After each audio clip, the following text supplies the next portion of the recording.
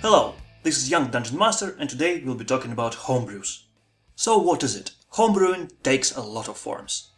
Altered rules, new systems, custom-built classes and occasional magic item. All the stuff you come up on your own and it was not published by official game designers. The main goal of homebrewing is to tailor gaming experience for your group. In recent years, it became almost expected by the game developers.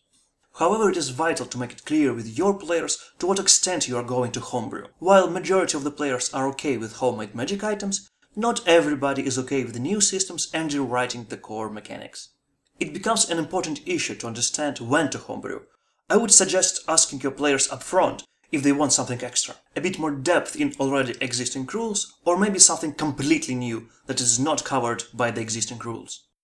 Homebrewing is not always about adding stuff. Sometimes it's omitting an overly complicated rule and replacing it with something a bit more streamlined. You could also take initiative, in particular when you want to invoke a certain style of gameplay that would be hard or impossible to execute with existing rules. Dismemberment, contracting illnesses, expanded combat actions, in-depth crafting, and so on.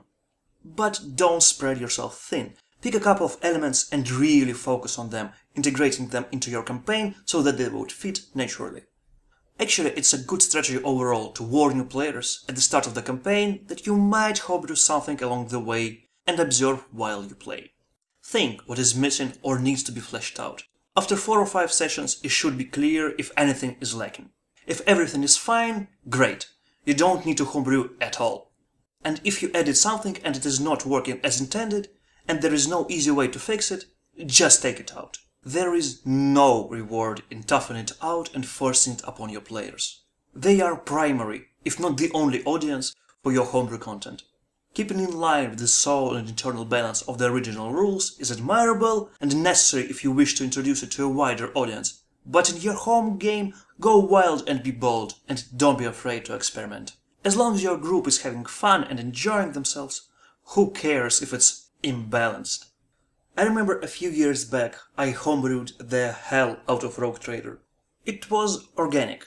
We started with vanilla rules and slowly over 2 years I made custom rules for, oh boy, crafting, squad management, squadrons, agents, ship upgrades and warp navigation. I believe by the end of the campaign I think I even completely reworked character progression so it would fit the Dark Heresy 2nd edition. I'm sure I was the only one who knew all the rules. And it had an intentional consequence. My players stopped playing the game and started role-playing. They knew that there were systems behind the Dungeon Master screen and trusted me to interpret their roleplay into mechanics. Basically what they did is offload all the crunch onto me. So all those systems kept me consistent and in check, leading to a very coherent world.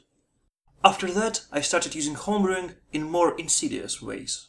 When we began playing Dungeons & Dragons 5th edition, I didn't like resting system. I believe it encourages players to rush into danger without proper preparations. Instead of completely reworking the system, I added a small amendment that in order to heal during the short and long rest, they require to spend a single healer's kit charge. I did it in order to drag characters into shops where they could buy healer's kits. I know that my players are impulse shoppers. They would buy a lot of adventuring gear if it was properly presented to them, and if there is a sale. They cannot pass on a good deal. Recently, something weird happened in a game where I was a player, not a Dungeon Master. I was lamenting that I couldn't play with what I called Iron Man rules, because other players would never go for it.